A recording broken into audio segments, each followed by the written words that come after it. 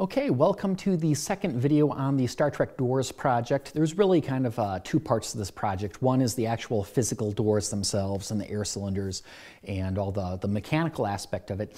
And then the other part of this is going to be the controls and how we actually open and close those doors. So what I've got here is an Arduino, some automated air valves, a computer for programming the Arduino, and I want to show you what I'm thinking so far for how to do this project.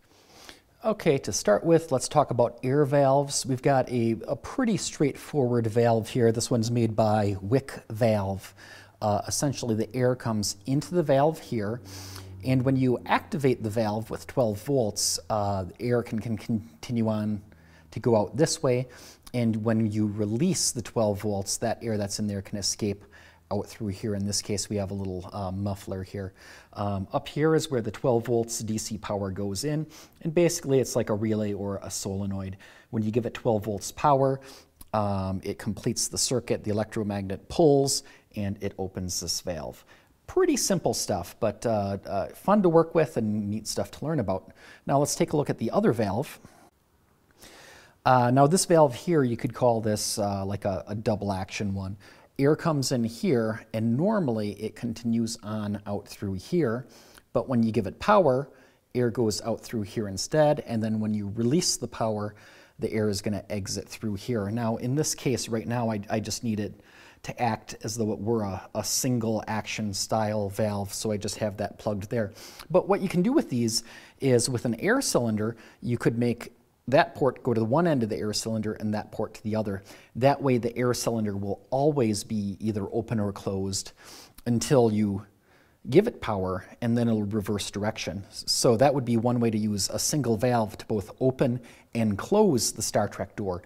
But the big disadvantage of that is that there's no neutral, there's no off or decompressed kind of a setup to it.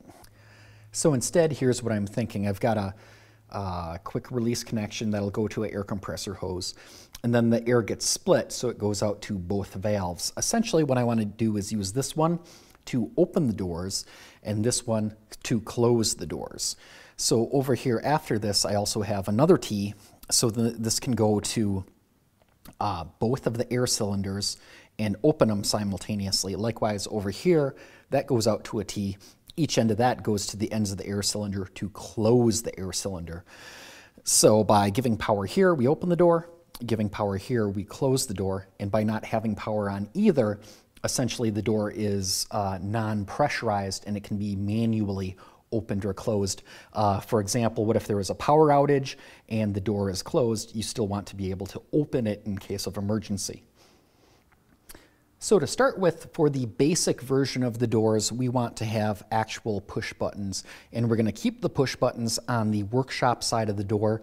The main reason for that is there's a workbench and some shelves right next to the door, so something like a motion sensor wouldn't work well in that place. You know, the door would open anytime you pick something off the shelf or go by the workbench. So on that side, we're going to use this nice industrial button setup here. Now these are just momentary on buttons though. So if you press the close button and that was hooked up to the valve that closed the door, you'd have to press and hold that to close the door.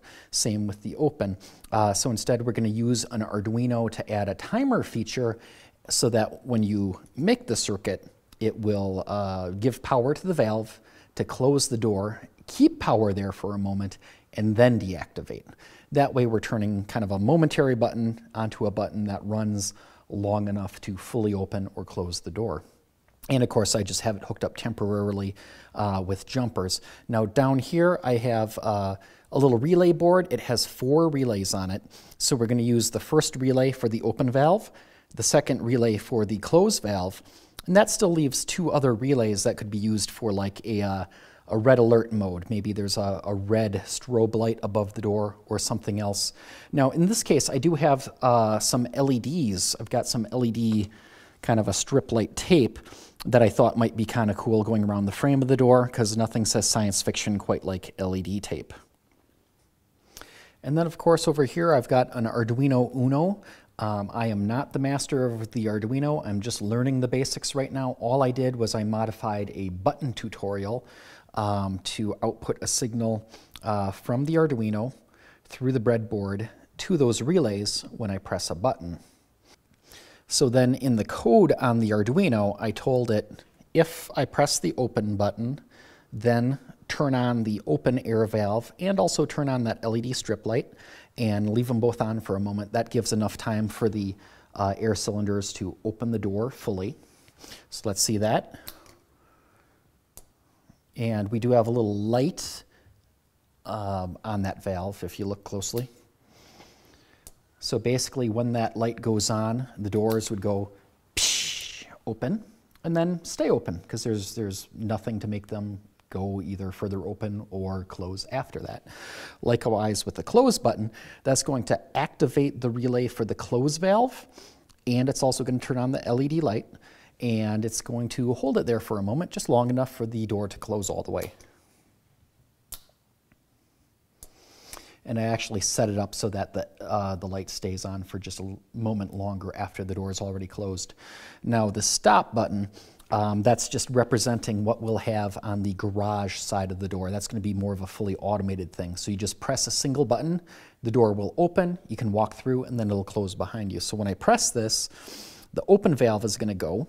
It's going to stay open, wait a moment, and then close the door. So let's see that. That one opens, waits, then closes, and the door is back closed again. So to go from the garage into the workshop, you just press one button, and then you'll be able to walk through and have it close behind you. Now, of course, we're still going to need a safety.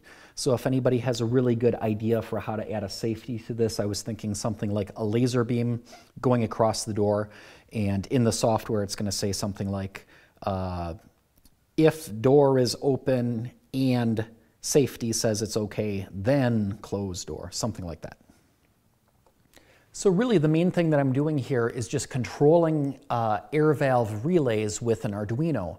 And I could actually just do that with physical buttons. It wouldn't be very complicated at all. But I figured the thing to do it with an Arduino is that once all the physical connections are made, I can change everything else through software for the behavior of the door. So what I'm going to do is get this all cleaned up, make the wires the right length, pin everything down to that board so that basically I just have to wire everything up once. And then if I want to change the behavior of the doors, I can just do that through the Arduino software. For example, adding a safety, a motion sensor, and all the other things that we're going to want to do in this project. But if you have some good tips for how to use an Arduino, how to add a safety, ways to clean up code, things like that, please let me know. Otherwise, I'll see you on the next Star Trek Doors video.